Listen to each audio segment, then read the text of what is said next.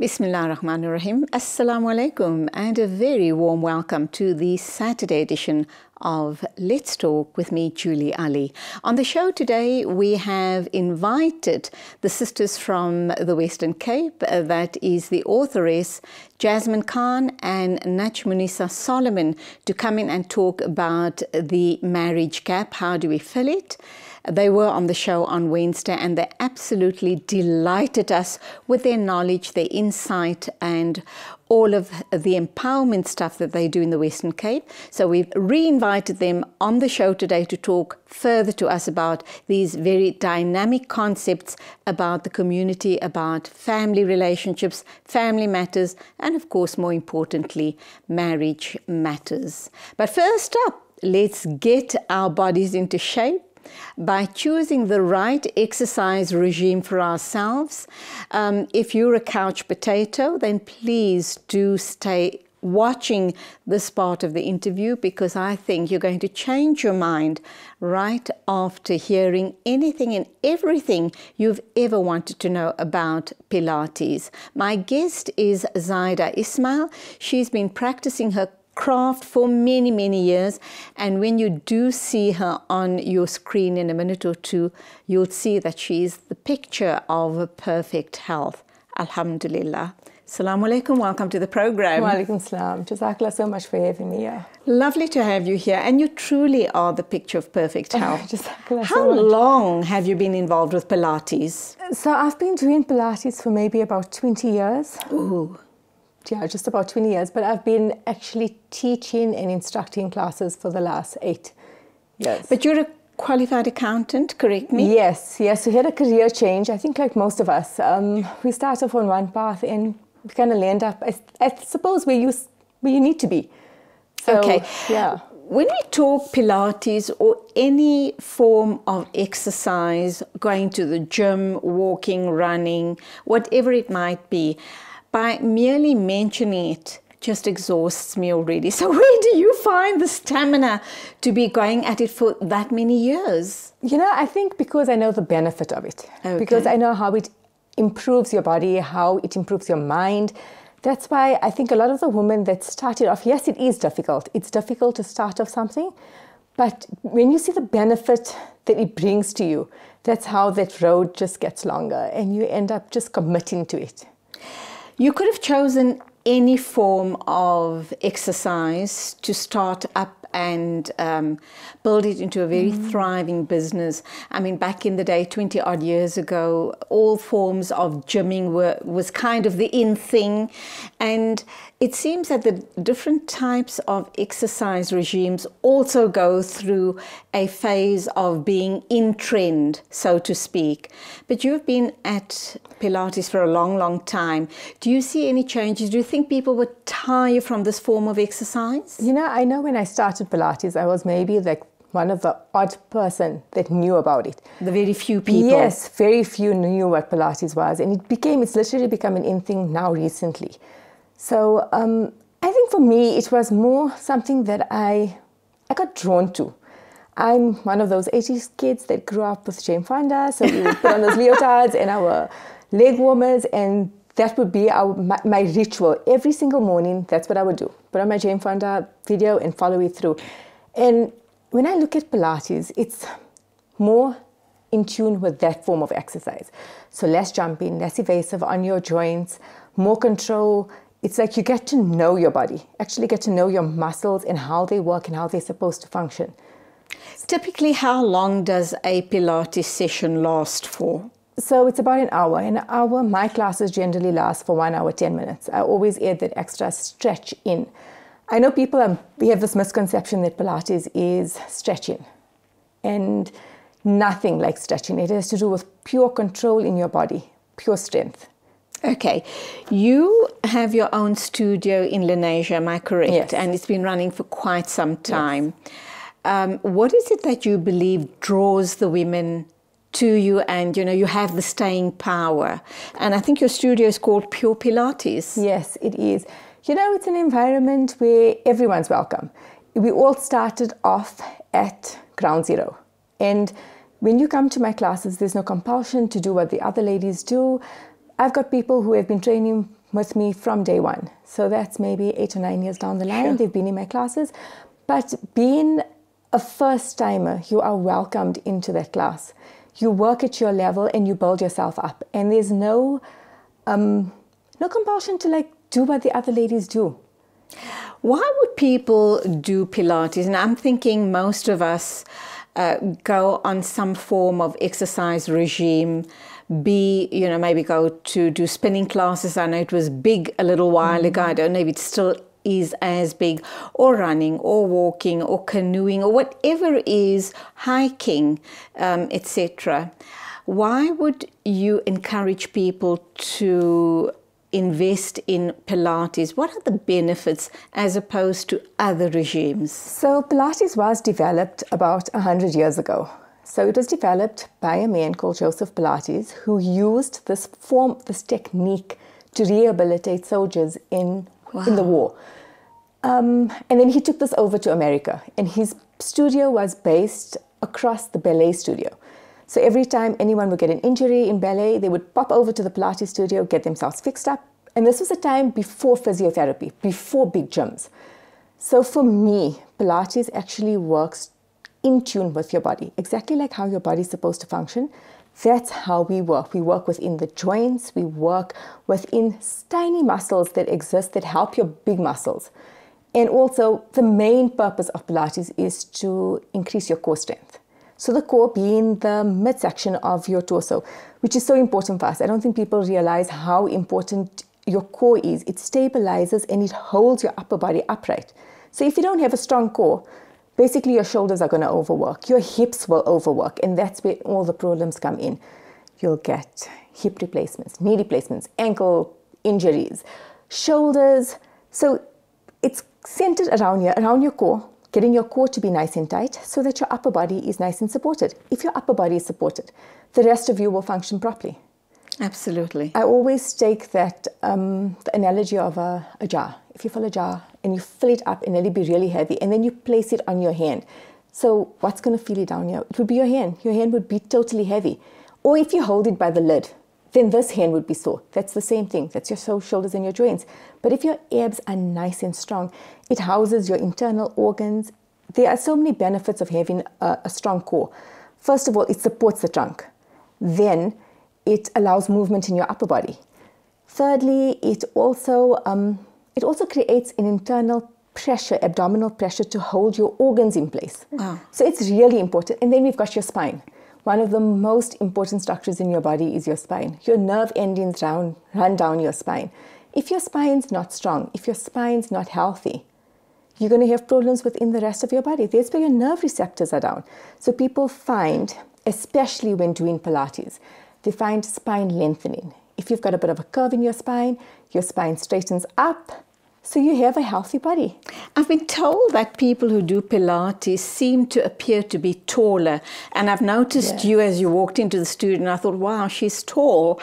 Is that true? I think, I know. But over time, you're going to possibly add 1 or 2 centimeters to your height? You actually do. I do a height measurement at the beginning of the year, and towards the end of the year, I do another height measurement. And it's not that you grew taller, it's just that you straightened up. Oh, wow. And your spine has straightened up, and maybe the little spaces between your spine, which are so important for us to have, that actually lengthens. So just on that point, that is the difference between Pilates and any other form of exercise. No other exercise targets that spine. Okay, let's go for our first ad break. Zaida Ismail is my guest. She is a Pilates instructor. She owns her own studio in Lenasia. It's called Pure Pilates. And we'll be talking some more about the benefits of Pilates right after the ad break.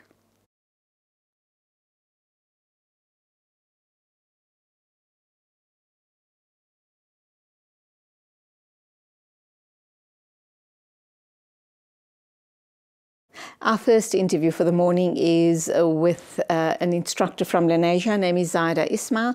She runs a studio called Pure Pilates, and she's here to talk about the health benefits of this exercise form.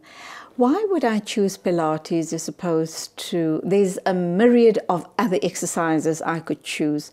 why Pilates? What's so special or unique about this exercise form? You know, I always say a good indication for us is how we perform our salah. Performing your salah 5 times a day, having to stand through long rakats, having to come down, having to go into a proper sajda, especially for us Hanafis, we've got to be flat down to the ground. All of those movements can only be created and can only be performed effectively if your body is in its optimal level. And that's why Pilates is amazing. So aside from the muscular strength that it does give each part of your body, meaning if I tell you pick your leg up, you will be mindful that I'm going to use my quadricep, my glutes are going to activate, my abs are going to stabilize, and my hip flexor is going to draw my knee to my chest.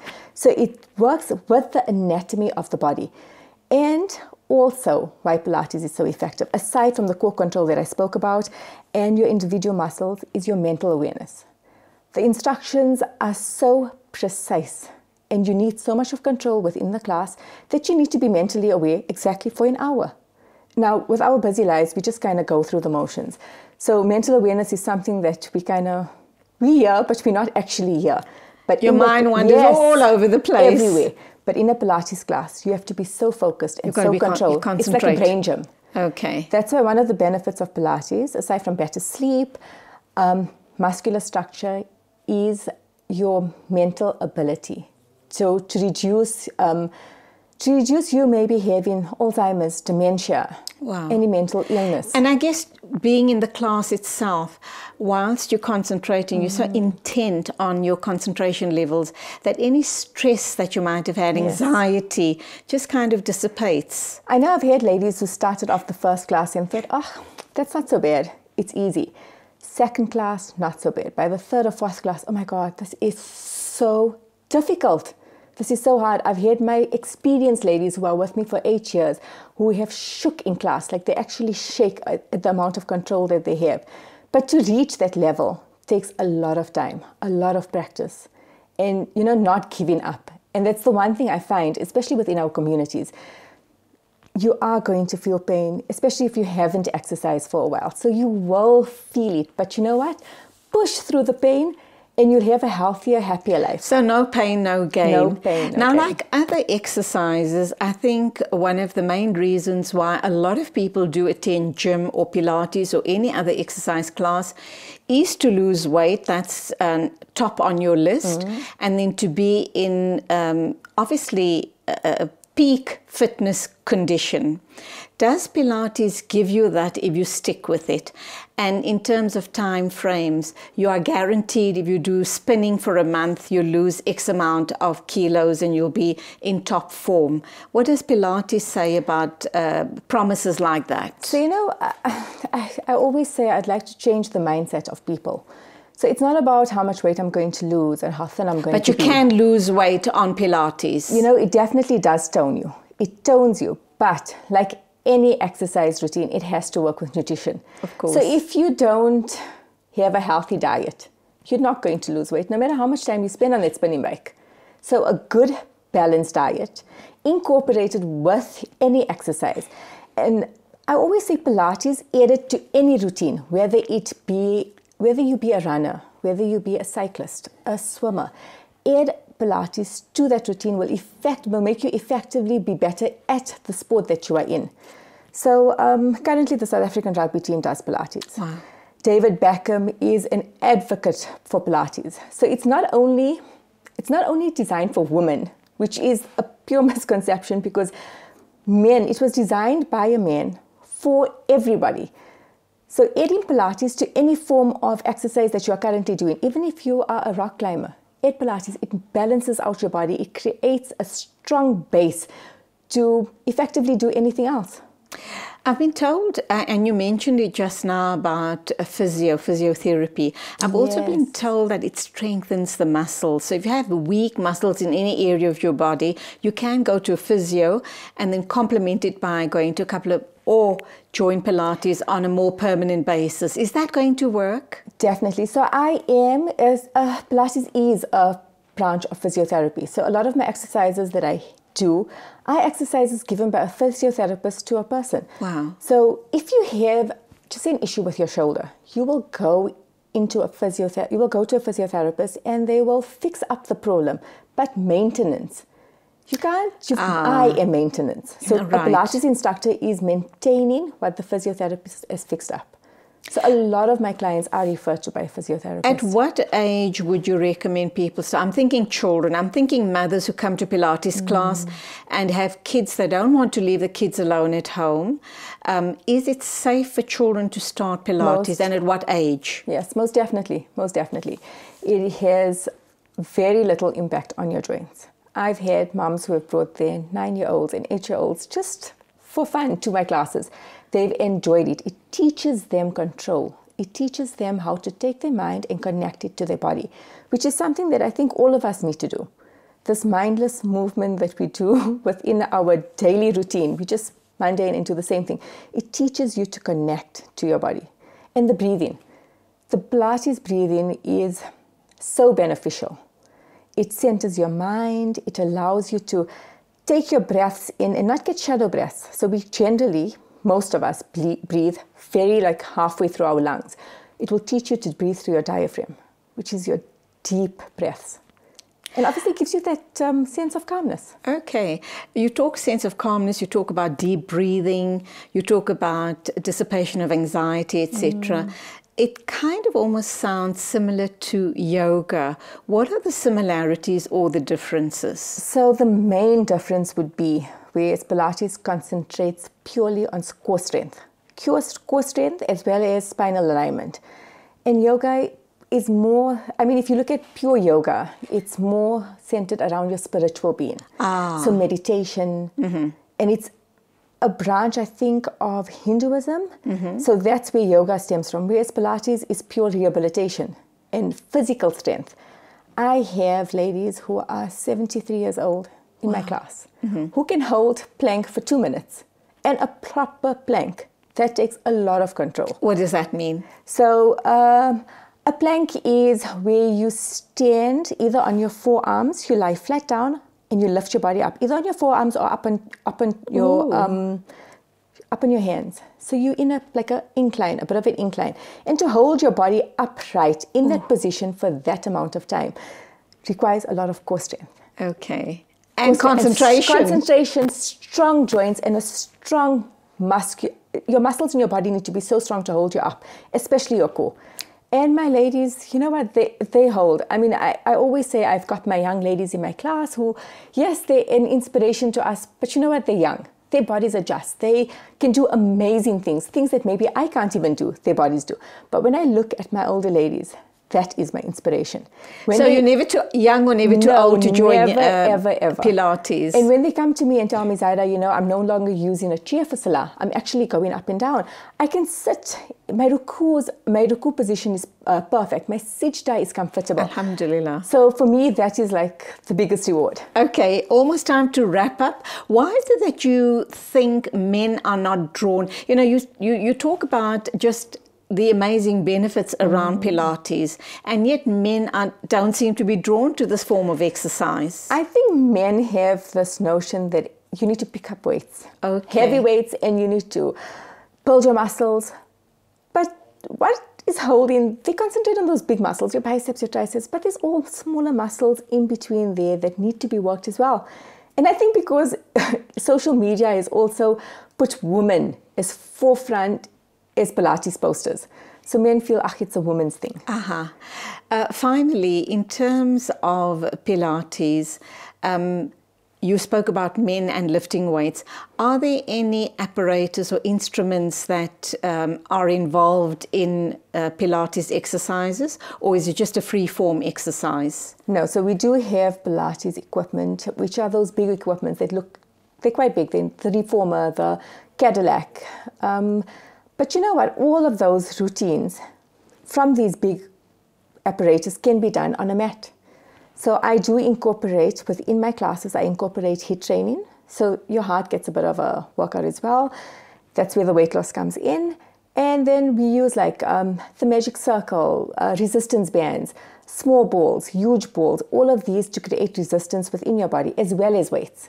And women have to use weights. it's so important for us to build our muscle, because when you build your muscle and you carry anything heavy in your body, your bones regenerate. And that is the only way to get your bones to be stronger, is to pick something up. And we know the problem with women in osteoarthritis Yes. and osteoporosis. So this is a way of combating it. Definitely. Wrap up time. How do people get hold of you? And when you sign up with you for Pilates, what's the term? Do you have to be there for a month or 3 months or whatever? Definitely at least a month. And then I'm sure you'll get hooked onto it. And to see anything, to see the benefit of anything, you have to keep up with it. Absolutely. At least for 3 months for you to see any benefit and to see a change in your body. After 12 lessons of Pilates, you will definitely, most definitely see a change. After and 1 probably year, be hooked. You will, definitely. Lovely talking to you. Thank you indeed so for coming much. in, and lots and lots of success, ongoing success with your studio. And I hope you're going to open up many more all around Johannesburg. Inshallah, inshallah. Nice talking to you, Zaida. Zaida Ismail talking about the benefits of Pilates. I've always wanted to know about it, and she's just unpacked it all on the show this morning. And if you've promised yourself that it's already March 2020, if you've promised that you're going to do something about your body, you've just heard about the amazing benefits of Pilates, so perhaps you want to apply your mind to it.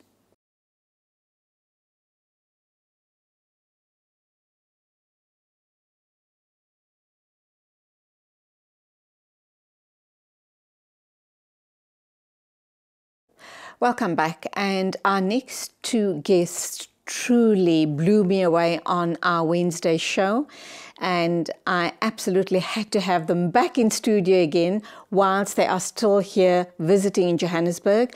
They both hail from the Western Cape. Jasmine Khan is here to launch her book, and the moon is sighted, and Najmunisa Solomon is her counterpart. She'll tell us how this collaboration has happened. And she has been doing voluntary social work. She's worked with SADC in the Western Cape for many, many years. Together, they have now formed what is called the Gap in Marriage program. They work on it. They complement each other on these programs. And they're here again to pick up from where we left off on Wednesday's show. Assalamu alaikum, welcome back to the show. I am so honored to have both you amazing ladies in my space. Just to add that on Monday was International Women's Day, and I salute women like yourselves that are doing such amazing work in our communities. Bismillah ar-Rahman ar-Rahim, and welcome to the program, Jasmine Khan and Najmunisa Solomon. Assalamu alaikum to the viewers. It's an honor to be back, Julie. And please remember that what you see in us is only the veil that Allah has put across from us. Amen. So I get a bit nervous if people get too excited. Because I'll try not to run away with my because excitement. this is only through Allah's grace and qadr that we are able to do what we do, because absolutely we only have guidance from Allah. Absolutely.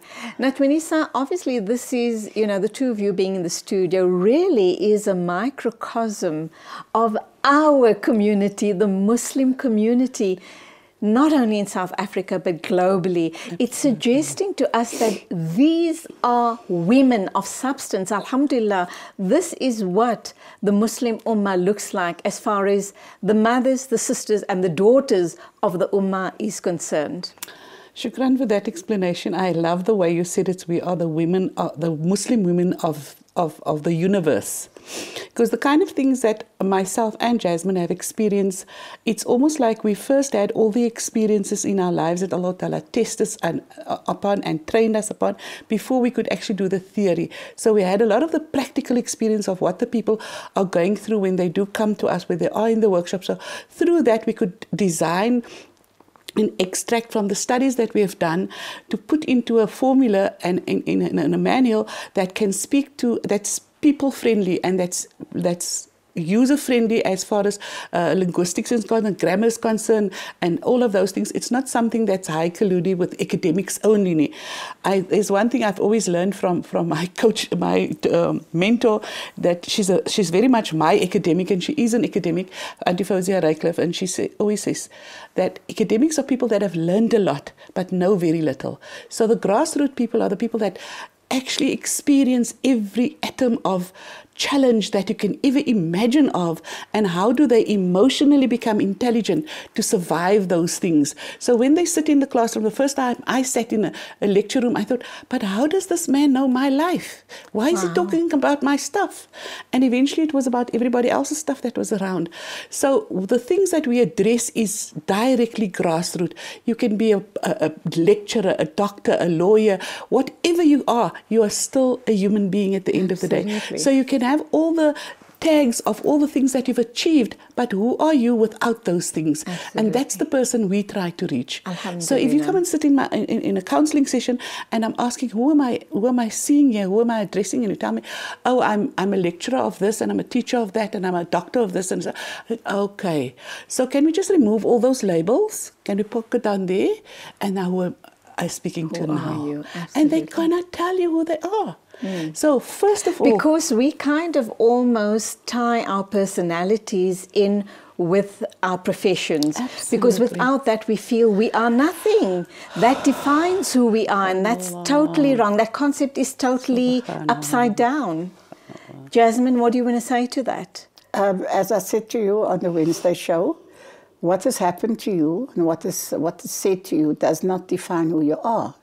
Nothing and nobody can change the pureness of you, the fitrah that Allah granted to you. And we are too prone to live up to other people's expectations. It starts off from the cradle, when the parents' expectations, then we go to school, this is the peer pressure, then you go and work, and you have to dress like your colleagues, you have to have your hair done the way your colleagues are. And so we build this false persona, and we don't live authentic lives. We're always putting on layer upon layer upon layer upon layer, and until eventually, if anybody wants to reach us, when you're up there, they have to come right down. You practically need an escalator to find the correct person, the real true self. And this is something that we need to stop it, because we are beautiful, we are divine. I think we're too afraid of judgment. We want to be accepted. We want to be known as having arrived, so to speak. But having said all of that, I just love what you spoke to me about on Wednesday about the Gaps in Marriage program. We touched briefly on Module 1, and I'd like you to unpack very briefly the other modules together with Jasmine. But what I do want to ask is, how does your program compare, apart from obviously the Islamic ethos that's brought into it, with such programs that has been running in non-Islamic circles? I know Christian churches have been running these premarital and counseling programs for years on end, and it seems we as the community have only just started embracing these concepts, and not a moment too late, because it is sorely needed in our communities. Yes, absolutely. It's very much needed, and fortunately, we have it available on our hands, in our palms of our hands. As born Muslims, eh? As born Muslims. Unfortunately, the culture that is interpreted as part of the religion is overlapping the Quran and the Sunnah, and we so quickly fall into that culture part of what is the role of the female and what is the role of the male. So we try to accept that. We do not want to refuse the values that we've been brought to by our ancestors and our forefathers, because the values are extremely good. It's the perception and the false belief that comes with the value. So your values formulates your perception. I'm only judgmental because I judged myself first. Absolutely. I only have a perception of you because I have a perception of me, and so on and so on. So the values formulate your perception, but your values, perceptions formulate your belief, and those beliefs can be false. So what we do, we try to remove the false belief, and the perception we change. You're talking self-belief, obviously. Absolutely. So whoever comes to you and they have this idea of marriage and what is my role and what is your role, we try to gently accept you first, but to inculcate the Quran and the Sunnah and bring up the examples, like, for instance, the mothers of the believers, the mothers of the four madhaibs, the powerful examples of women's roles in the yesteryear times. It is our role models. It is the authenticness of who we are. They've gone through no different than what we are going through. So many of them have been single parents, but it's hard for them to accept themselves in a society that oppresses them of who they're going to become, or who they are. The way they dress, if they are divorced or married, if they had a child out of wedlock, if they have a relationship, the perception of the person is what we want to remove. Sadly, very sadly, and it shouldn't be so in the Muslim community, but we do live in a very, very patriarchal society. That has to change, and I'm wondering if you cover that in your program, Absolutely. The Gaps in Marriage. Absolutely. How do you address that, and which module is that? That is immediately the second module that I was going to talk about. When we speak about temperaments, personality, capacity, and character building, your beliefs that you've learned from your forefathers. So we take you through a train, coaches of the train. Who was the most important people in your life from 0 to 5, 5 to 10, 10 to 15. So whatever you say, those people in there, you'll make a note of that, and that we process with you in the class. So I'll make the notes, the diagrams on the newsprint, and say, so you've learned values from all of those people that was important in your life. But when you come to a certain stage in your life, 14 to 21, that 15 teenage stage, parents become less important. Friends becomes more important. When a child goes to school at the age of 7, teacher almost becomes more important than one mother do, because the child comes home and says, my teacher said I must have it tomorrow.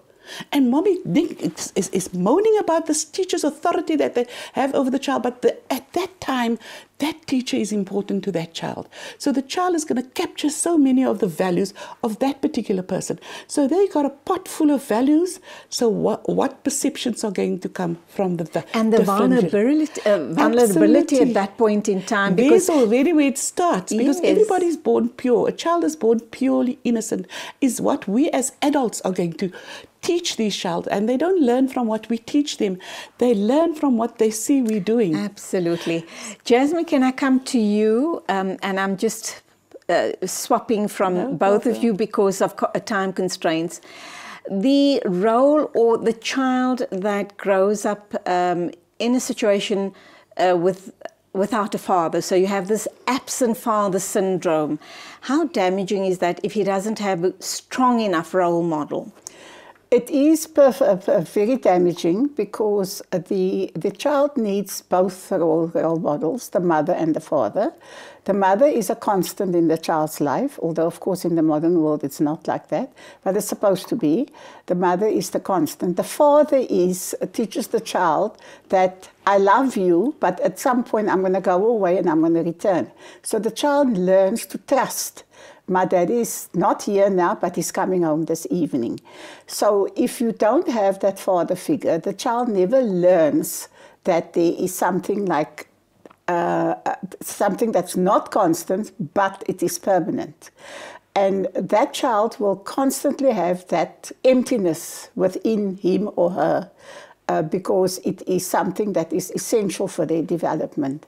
And what frequently happens, especially in young girls, they will be attracted to an older figure. And it will not be so much that they love the person for that, but it is they are fulfilling a certain role in their life. An emptiness in their life. An emptiness in their life. Okay, when we get back from the ad break, Najmi, what I'd like you to respond to is the issue around the absent father role in a man's life. So when he comes to marriage classes, what is it that you unpack with them, and what are the pitfalls that you may see in his relationship with his future wife or his wife? Amazing ladies talking about the most amazing of subjects. We're talking about the gaps in marriage. It's a course being run, an 8-week course being run in the Western Cape. But also we do know that here in Johannesburg, Islamic Careline and other such organizations are running marriage classes as well. It may not be exactly the same, but there is absolutely something in place for you to attend to strengthen your marital bonds with your partner.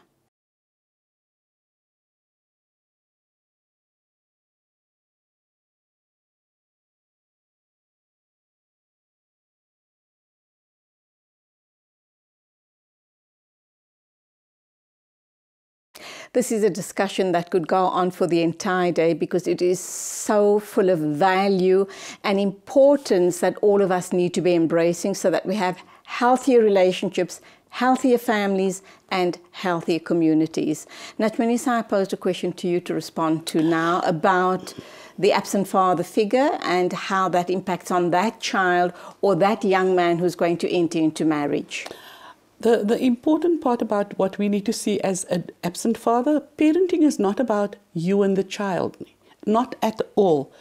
The child's emotional immune system is needy of a good relationship between the two people that have been a part of his creation. So he will have a void in his life if any one of the two is not a part of it. So when he sees them either divorced, married, unmarried or whatever it is, but they have a civil relationship, they're putting all their adult stuff aside and they're addressing what is necessary for the children to see. So that's a tough cookie because unfortunately when it comes to divorce, the child becomes the target that they play with, the kingpin, the mover, that or they even move if on it's the not match. a divorce, if it's just a very tumultuous relationship, Absolutely. fighting all the time, it's going to impact on the child. In the marriage, in the household, in the marriage, there is a lot more damage being done to the child. All of us have it. I've had it, she's had it, we've all had it. How did we not change, but how did we grow in the relationship? Staying who we are and our authenticness, but being able to allow ourselves to grow emotionally, to understand the EQ, because IQ you get free. It's there with you when you are born. But emotional intelligence comes from the relationship of the two parents that the child are seeing. So you get IQ free from Allah. You come out, you can build a house in a couple of years' time without having to be educated about it.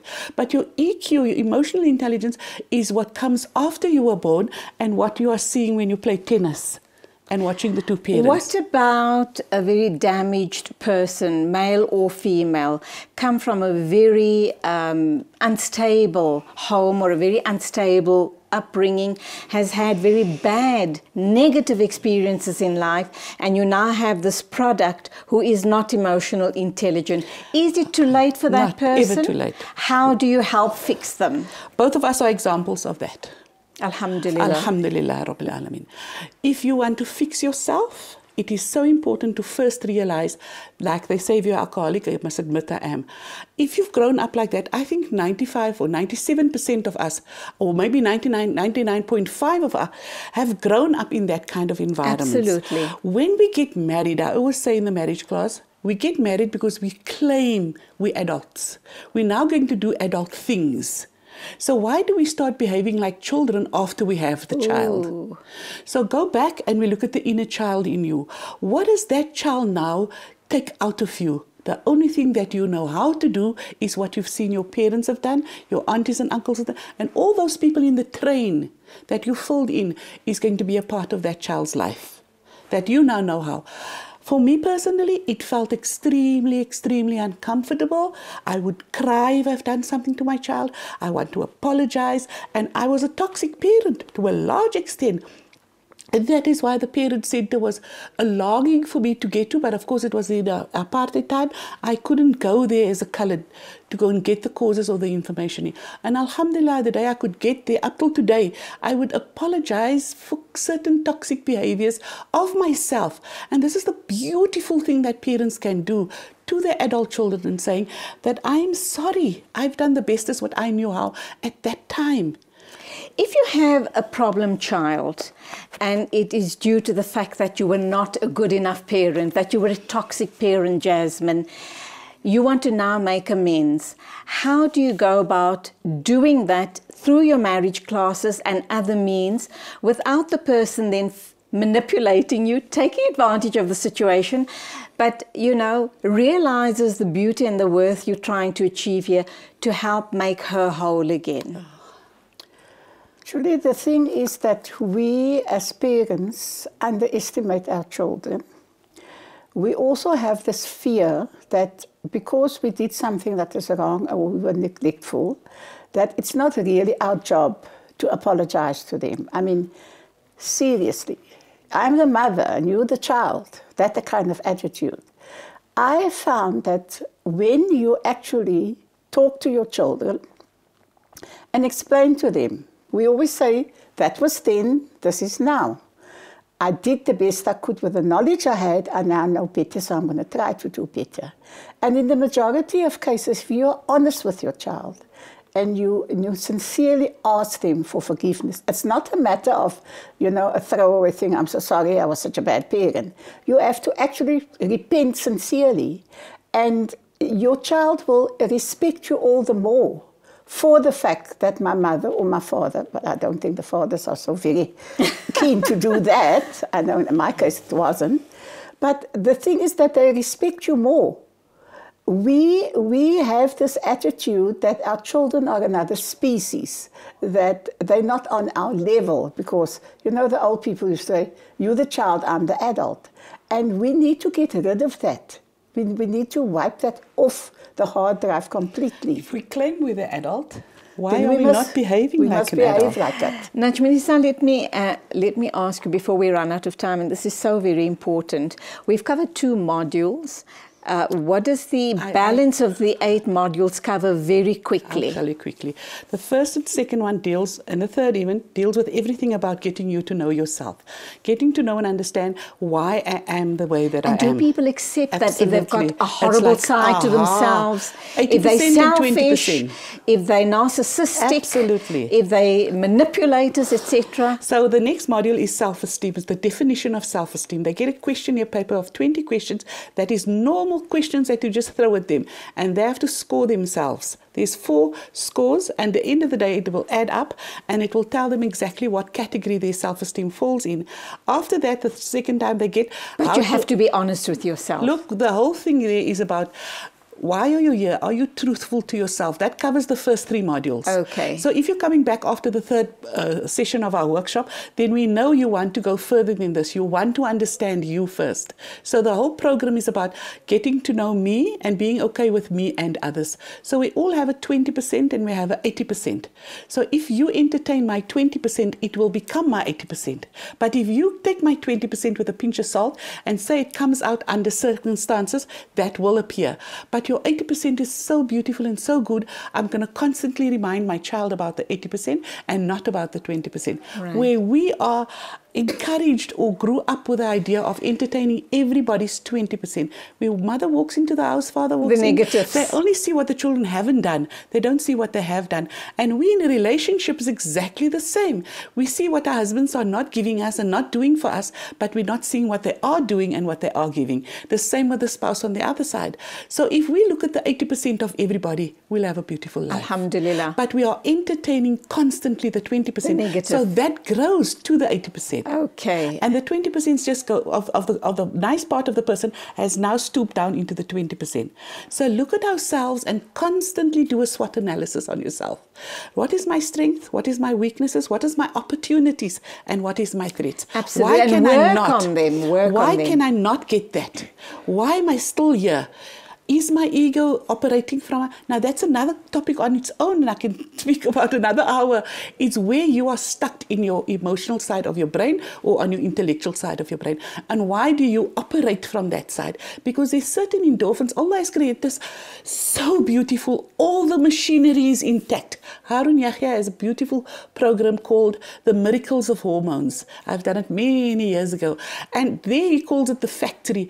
Every molecule, every atom has its space. There's somebody that wrote a book now in Cape Town, Mani, his surname is Mani, I can't get to his first name now, where he explains this. The other person is Dr. Arnold, Dr. Fadil Arnold, that to the T goes into detail with how we create it.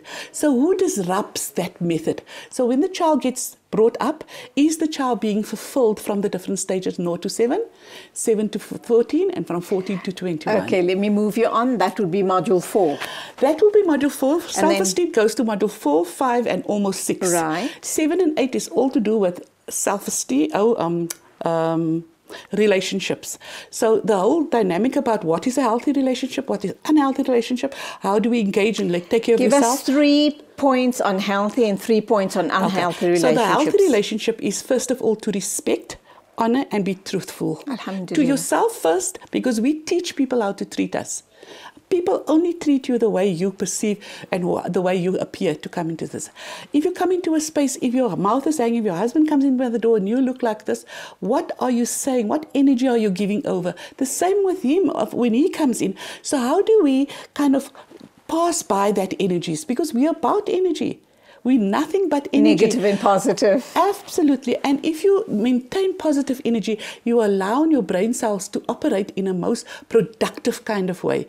But if you are negative, you're actually deteriorating your brain cells and your body stops producing certain endorphins that makes you happy. So eventually you'll find yourself in a depression, you'll find yourself in a low, and your body will eventually stop. I have children 13, 14 years old that doesn't make any dopamine and serotonin any longer. There's children in kindergarten that's depressed. Why? We need to go back and see, like you asked earlier on, what is the mom and what is the dad's issues? Right. How can we marry them? Not just marriage by legally. We've come almost to the end of the show. What is the final module then? And then I'll switch over to Jasmine. Beautiful module. It's called forgiveness therapy. Alhamdulillah. Can we truly forgive and move on? You know, forgiveness therapy is about bending without breaking it, but being resilient enough to bounce back. Now, the 3 different temperaments, the same as the 4 different madhabs, I want to show you the correlation between the two. Mola Dawood and myself did a program on Voice of the Cape, on the temperaments of the wives of the Prophet ﷺ. And it was our example for us to see how we handled that wife, how we handled that temperament, and how we engaged with him, tells us how to manage those temperaments. We each one have a formula, but you know, Julie, the formula has been kept away from us. That's why we damaged. The formula is there for the mother at the clinic to be introduced and say, this was the process of your child's birth. He came out rapidly, fast movements, high-pitched voice, so you can expect a feisty child. But the feisty child's temperament is, do things away from me, don't rush me, don't push me, don't be in my face. The same as with the slow-to-process child. The slow-to-process child comes out mellow and long dance and a poor kind of a cry, and that's your slow-to-process child. What is his formula? Do things close to me. Come and explain the thing closer to me, but give me the time. And I'm going to have to stop you there. Your closing words on the show this morning, Jasmine. Okay. Julie, I just feel that this is a subject we can talk about endlessly. Of course. And it is a pity that we are in Cape Town, but Alhamdulillah Rabbil Alameen, I'm very happy that we were able to come on the show and maybe whet the people's appetite. Inshallah. And maybe there will be women out there who will take up the reins and do these programs themselves. Ameen. I must tell you that we started these programs about 15 years ago, and today there is a proliferation of life coaches and counselors and things, and the seeds were planted, and now it's coming to fruition, and we're very, very, very grateful. Absolutely. That we'll be able Good to luck on the book launch. Inshallah. And a final word from you, Ruxana. Najmunisa, I beg your pardon. I will just like to say to everybody, whatever you do, even the butter on your bread, do it for the sake of Allah. Ameen, thumma ameen. It's been an honor to have you both on my show today. You've given me food for thought, and I have no doubt in my mind you've truly awakened the senses in all the people watching us this morning. Let us go out, start looking at ourselves, inner selves, outer selves, and start making the changes. Let us be the change we want to see around us. Ameen. Ameen thumma ameen. There you have it, the most amazing ladies from the Western Cape. Undoubtedly, there are as many amazing Muslimas all around the world. We just need to tap into them and make this an absolutely great community. We thank them from the bottom of our hearts, and inshallah, may they continue their amazing work. May Allah subhanahu wa ta'ala accept their efforts.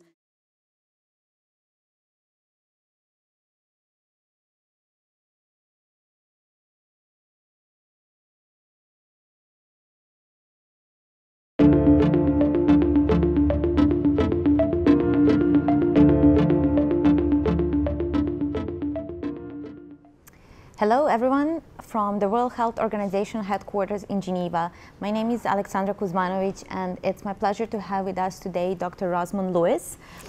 Hi, who will actually respond your questions on COVID-19 in workplace. So we are saying that WHO is saying that responding to COVID-19 outbreak, it's not job just for health sector. So we are working with different industries representatives and different sectors to respond to the outbreak.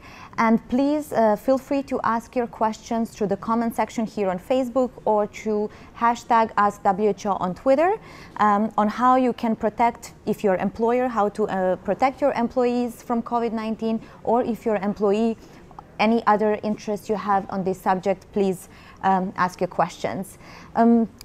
Before we receive questions from viewers, would you tell us what is the role that employers can play in the COVID-19 response? Employers can play a very important role in preparing for or responding to any situation where people are concerned about coronavirus disease, COVID-19. That is both whether there's a case in your community or not, even if people are just concerned about it. Thank you very much. Would you remind our viewers first how COVID-19 spreads? COVID-19 is what we call a respiratory infection, which means it can be spread by coughing, the droplets that you spray a little bit when you talk or when you cough or when you sneeze. So it does not travel long distances, but it does travel about this far to the person next to you. And so it's really important for people to keep a distance of about a meter or so, 4 feet, from someone who's coughing or sneezing, because that is how you can catch these infections. Thank you, Rosamund. So what are the simple public health actions that employers can put in place to protect their employees or their business partners? Sure, Alexandra. So in the first instance, the public health actions that the employer can put in place are the same as for everyone else. The number one action is hand washing. This can be done with soap and water, and it can be done with hand sanitizers, alcohol-based hand rubs. To do that as often as possible, certainly before eating, before or after handling maybe door handles or elevator buttons, things that are touched frequently by other people, especially during the winter months in the Northern Hemisphere or likewise in other parts of the world.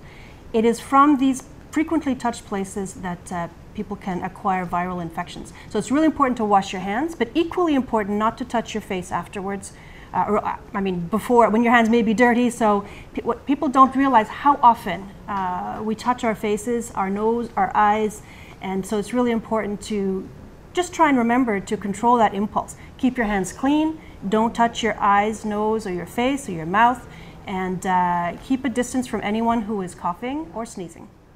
Thank you very much. Are there any actions that employers should do if COVID-19 arrived in their communities? Absolutely. Because this is an infection that can infect almost anyone, there's some things that are important to know. One is that still, most people who acquire this infection actually have a very mild illness. And that's just to reassure you that it can be very serious in some people, but most people have a mild case.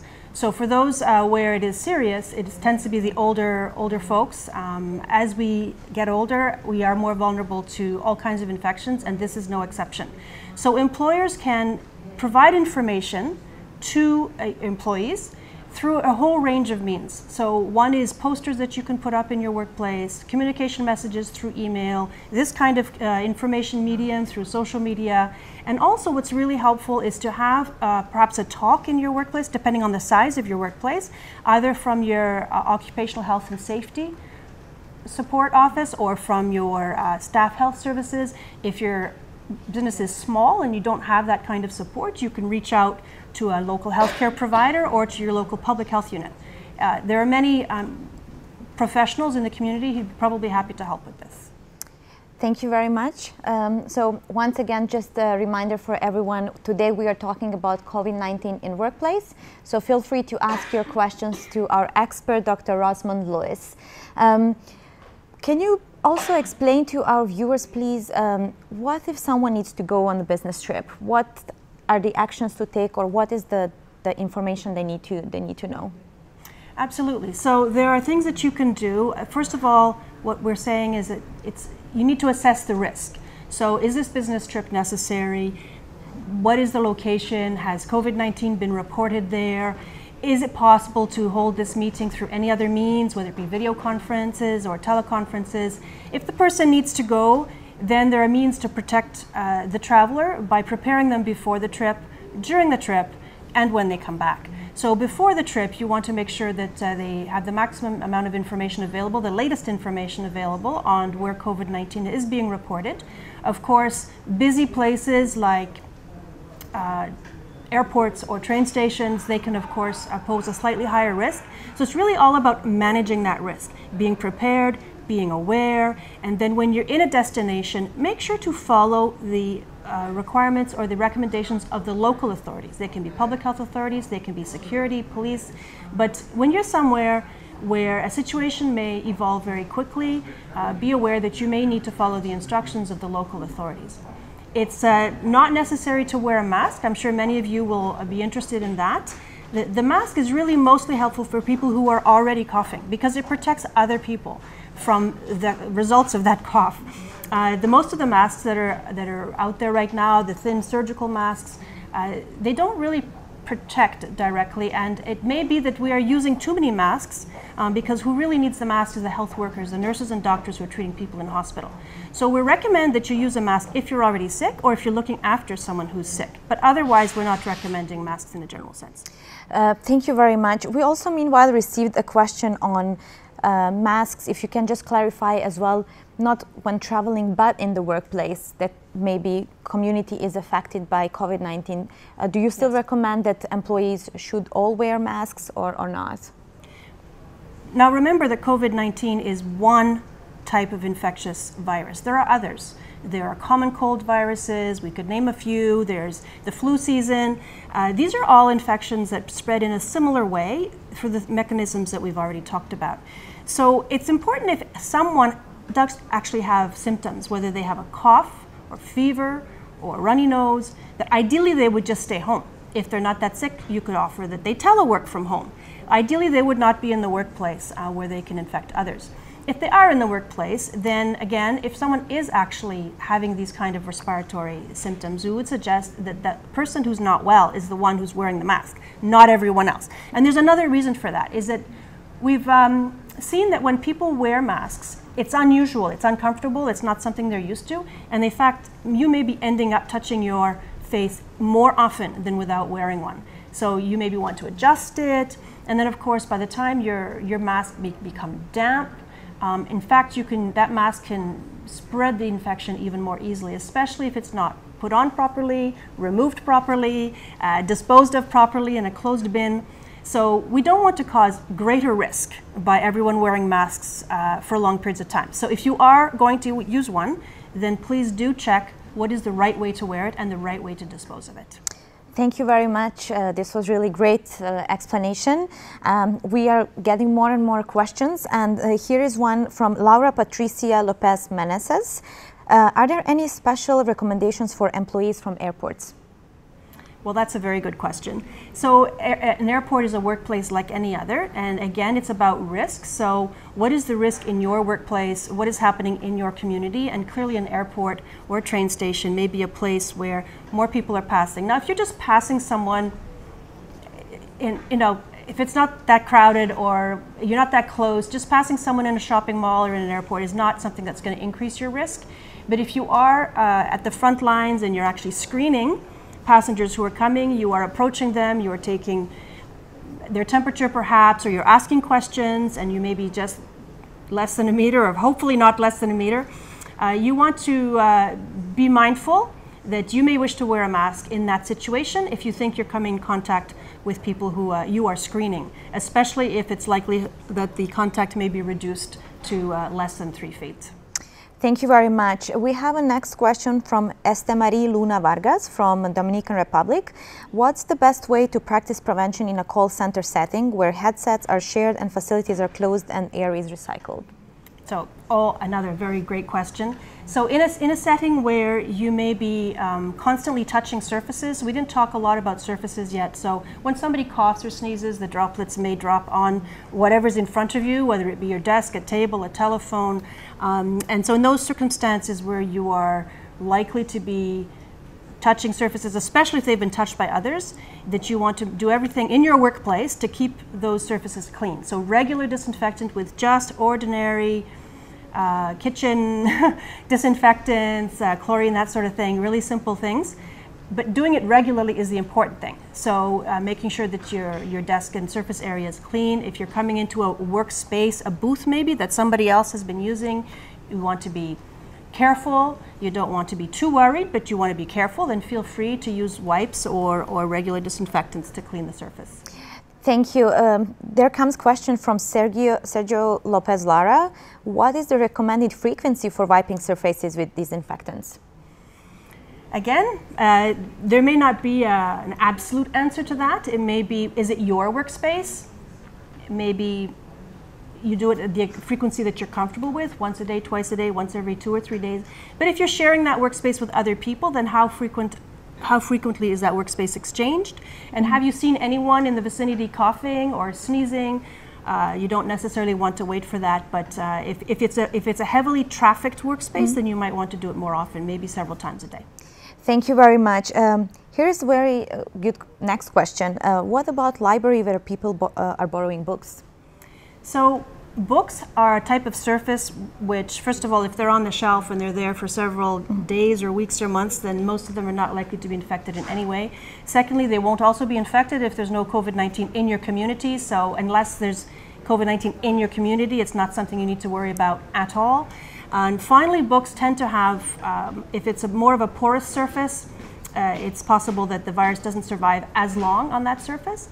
If you are really concerned, you can wear gloves. If you're dealing with materials that you feel are being touched often by others, you could wear a pair of gloves, but again, be very careful. When you remove those gloves, first of all, don't touch your face with the gloves, and secondly, remove those gloves carefully and bin them in a closed bin so that you're not reinfecting yourself from the surface of the gloves. But in most cases, you wouldn't need to worry about this. There's still relatively few cases around the world. We are seeing outbreaks. We're seeing outbreaks in specific countries, and we're seeing a sporadic case here and there. For the vast majority of you watching this right now, it's not something you should worry about. Thank you very much. We go on the next question from a viewer on Twitter who says that he works with clients with poor respiratory hygiene. So his question is, what should he or she do? With the clients? Yes. Well, it would be helpful to know why that person has, what type of client, so I don't have the answer to that question, but depending on the type of client, if it's someone who maybe is ill or coughing and you have no choice but to be in very close proximity to them, you may want to share with them the fact that you don't feel like shaking hands because you're concerned about what's happening right now, but don't be too worried. Just say that right now you're not shaking hands with anyone. Or you might say that we appreciate if we just keep a distance of a meter or so, or you may wish to place your client across a table from you, and you may wish to limit the time that you're with them to a shorter period of time. And really, as I said before, for most people, this is not a concern, but definitely there are other viruses that can be transmitted in this way. So those practices are always good. You can ask them to cough into their sleeve. We haven't talked about that yet either. That when people are coughing or sneezing, ask them to do this. You do not want to cough into your own hands and then go and shake someone else's hand. That is a no-no. You really have to protect others from your own cough and sneeze, and you can politely ask others to do the same. So let's just summarize here what are the main ways of protecting ourselves and others from getting sick.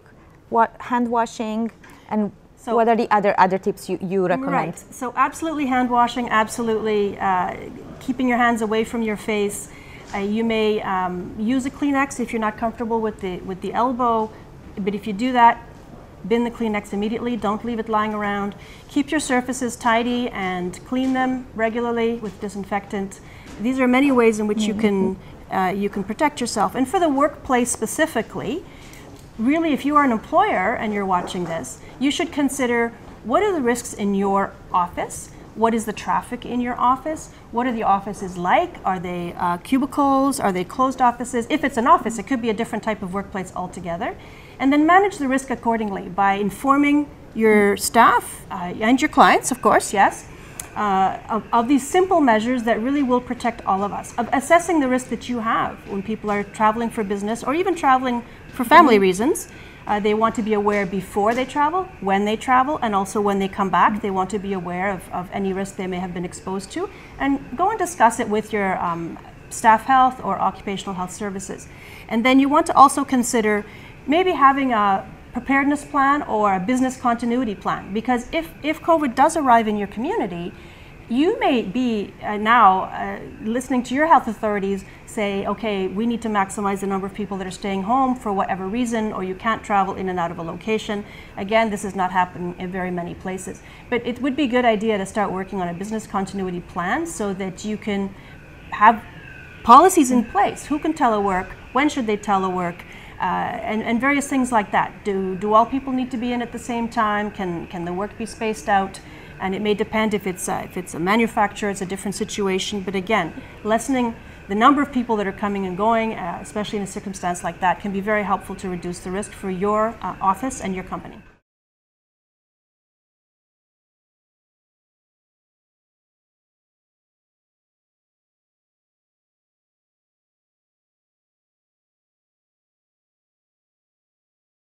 Thank you very much. I think we have a very relevant question coming from Ruder Avenado Buluran. He says that a lot of employees are commuters, and it worries them especially as they don't know who they encounter with while they commute. And then the question is, should companies activate remote working if available instead of wait for a worse outbreak? So there's two quite different questions there, because we just talked about remote working. I'll address that one first. So the remote working, it's up to the company policy. You need to know what is the comfort level in your company. But if it's something that you put in place ahead of receiving COVID-19 or another infectious disease in your community, then it's something that you can practice. You can work on it. People get used to it. Managers especially can get used to having their employees working from a distance. You can fine-tune those policies so that when you do have to implement them, if that becomes the case, then you're actually more comfortable doing so. So practicing that and having policies in place in advance of any emergency is actually a really good thing. Then the second question was about public transport. So for public transport, it's a concerning question, because you are there in a bus or a train and you feel that you're crowded in. But the same rules apply. If you're touching the pole, of course we don't want you to fall over and have an accident. So by all means, make sure first that you're safe and secure, so hold on tight, but then don't put that hand to your face. Keep it by your side until you get home and wash your hands. Or you can have a little bottle of sanitizer, or you can have wipes in your pocket. And if you feel that you've exposed yourself to an unhygienic or frequently touched environment, then you can deal with that straight away. So that's a good plan. And then in terms of crowding, that's up to you as an individual to decide, are you getting on that bus, or are you not getting on that bus? But of course, if you're on the bus, make sure that you protect your own cough with a tissue or with your own elbow, and protect the others around you, and just try not to be close to someone who is coughing, or ask them quietly to do the same, to protect others by coughing into their elbow. Thank you very much. Here comes in the next question. What's your advice for employees who have business meetings in affected countries? So this is a very good question. Whether to plan a meeting or not is an important question. So the first question, of course, for the employer is, how important is this meeting? Does it need to go ahead? The second thing is, how can this meeting be held in a way which reduces risk? Because remember, we're just managing the risk, and the risk may be very close to zero, but it's never zero. So how do we manage that risk? You can manage it by having some people telework or video conference in. You can manage it by having a webinar. If you're going to have it by having a meeting in your premises, it depends on the size of the meeting and how many people are attending. A really good practice is simply to make sure everyone knows where the washrooms are, make the dispensers of the hand sanitizers available at strategic locations. You could have your staff health services come in and give a 2-minute talk at the beginning of the meeting to say that you're all aware that there's a situation in your environment, and these are the practices that we're going to be put in place during the meeting so that everyone is protected. And then, of course, the important thing is part of your preparedness plan should be to know who to call should you have any concern, what to say when you call. So it's good to plan this in advance. If you're having a meeting, by all means, go ahead. Contact your public health authority or your health services or your healthcare provider in advance to say, here's what we're doing, you know, what advice would you have for us? Or maybe you can just find it on their website. What advice would you have for us if we have a situation and we need to call you? If you do have a situation, has that question come up yet? No, not yet. If you do have a situation and someone in your workplace is unwell and they're coughing and sneezing and you don't really know where they've come from, or you do know where they've come from and you're concerned, just make sure that part of your plan is to have a location where you can put them. It could be apart from the others. It could be someone's office, it could be a nursing station, it could be a location where, just so that managing risk, remember, is also managing the perception of risk. So you're not just managing the actual risk, you're managing how people feel, how they react, what they think. And so your best move is just to have a place where you can ask someone to sit quietly, depending on how ill they are, and know how to handle that situation while everybody else just goes on with their business. I'm taking a message here that actually employers have an important role as well in communicating with their employees the risks, right? Thank you. We have a next question. What is your advice for social workers who are exposed in poor communities? Someone who's working in a poor community may be exposed to a different type of environment, but basically it's the same situation whenever you're working with someone. If you feel that there's a situation that is evolving, that you need to call someone, know in advance who you're going to call or what you're going to do. I think that our emergency services certainly will be fully trained, paramedics and emergency vehicles will be fully trained as to know what to do. But most of the time, there's no reason to suspect that there's any higher risk in a poor community than any other community. Everyone, it can be equally affected, and the vast majority of people right now are not at risk at all. So it's the basic common practices of protecting yourself and helping to protect other people, so that you're not coughing on them and they're not coughing on you, and that would be the number one thing. Again, hands, don't touch your face, keep them clean, and you can protect yourself and the people you're working with, whatever community you're in. There is a question as well, how are cleaning workers being trained to properly clean and disinfect surfaces in the event of a broader outbreak? So that's an important thing you need to consider in your preparedness plan, and in fact it should be a discussion that you're having already with your cleaning services as to how are they actually doing it right now. Are they doing a good job of cleaning surfaces? Are you have concerns? Let them actually just describe to you what they're already doing, and then have a conversation with them, because after all they're the professionals. And so they should be able to advise you as to what they think they can do differently if they need to ramp things up, or just have a conversation so that you actually know. Because the biggest source of fear is the unknown, and if you don't know what your cleaning services are doing, then it's a good time to ask them. Thank you very much. We are getting several questions on what about gyms where everybody is touching everything when they are doing their training. So one of the things about this disease that I feel that it's important to share with you is that what we have learned is that when people are becoming ill with, and I'm going to talk about COVID-19 right now. I mean, there are different infectious diseases out there, as we've already mentioned several times. But for COVID-19, what we've learned is that the onset, the beginning of the illness can be very mild. It can be a low-grade fever. It can be a dry cough, a slight cough. And so when people are, if someone is becoming ill with this, it can be quite mild to begin with. And in fact, they can be out and about, they can look well to other people, they may take a medication to make themselves feel better, and they may continue going about their business. So this is something specific that we've learned about this illness, that people can have mild symptoms and transmit. So the important thing is not to worry over much about this, but to realize that even if someone is only mildly unwell, they could still spread it if they have it. Of course, if they don't have it, they can't spread it. But if they have it, this is the situation. So it is a possibility, there is a chance that somebody could still be well enough to go to the gym and so on. Again, what is the situation in your community? Has anything been reported in your community? And number two, standard practices. If you're working at a gym, that's fantastic. It's great for your health. Keep it up. Just keep your hands clean and don't touch your face when you're working with the gym. Go straight to the locker rooms afterwards and clean up, and then you'll be fine. Thank you very much. We have a question coming on, what about the situations inside the plane, both for flight attendants and passengers? Are there any special recommendations? So there are special recommendations. They're already online on the WHO website, which is www.who.int.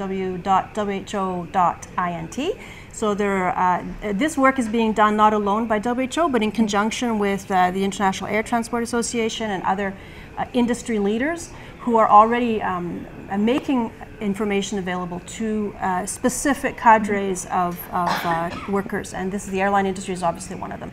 So the airlines will all have their methods that they're putting in place to protect their workers as well as their passengers.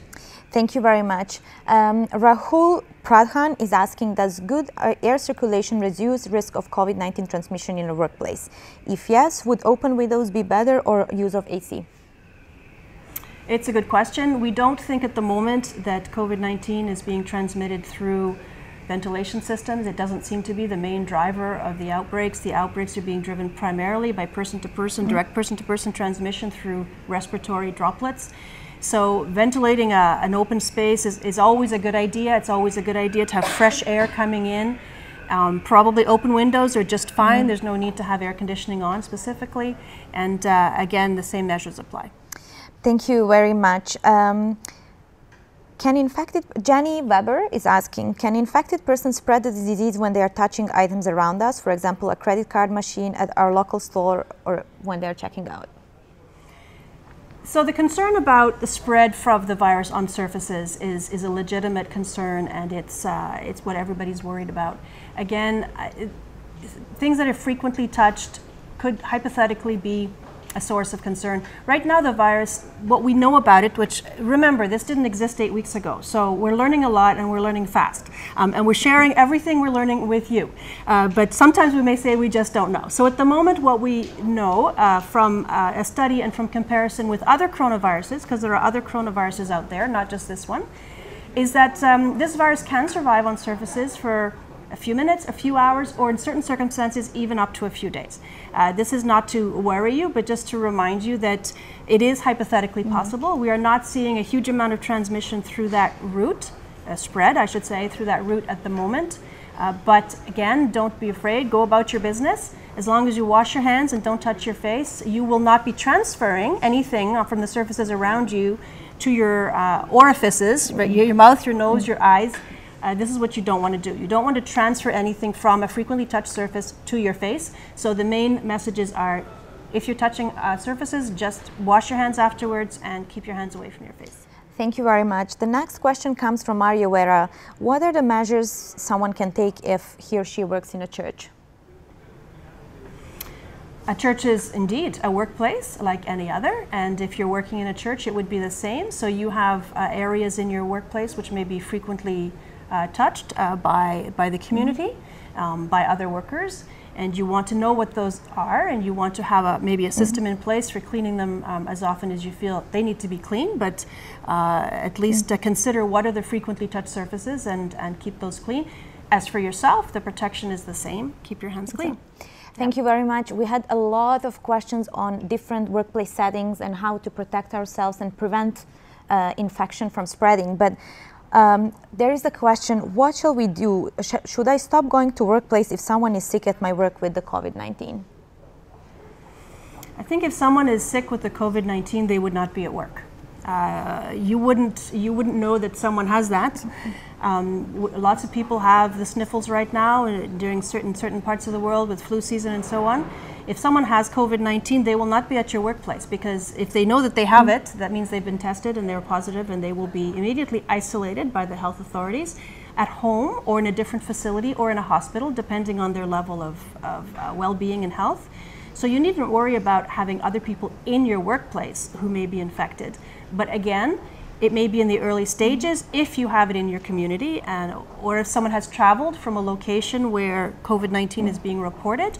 Be aware that people can come back to work, We have, at WHO, received our international team back from China. We have our colleagues who are going around in our workplaces, and it's because it's not, it's transmissible person to person, but through close contact. So we are not concerned about people coming back from those locations, but we do have to be very mindful. And those people who may have been exposed, if it's in the community or through travel, must be very aware that if they start feeling the slightest bit unwell, they need to immediately go home or report to their health services and let someone know. The important thing is to let someone know. Don't let it drag on, right? Yes, thank you very much. Is there any specific advice for employers when one of their employees is found to have a COVID-19? If your employer is your employee Yes. is found to have it, well, again, it's the same situation. In this case, what you're dealing with is if an employee has already been identified as having a case, then there's some things that you can expect to happen. The first thing that you can expect to happen is that your employee won't be at work anymore. Somebody will have already told them to stay where they are or to report to a hospital. So that employee will not be at work anymore. However, what we're trying to achieve right now with these imported cases and outbreaks in different places is what we call containment. So in order to contain a new outbreak, what we're doing is public health authorities around the world are doing what's called contact tracing. So if someone has been identified as a person with this illness, then the public health authorities will interview everyone in their surroundings. They will interview their family members.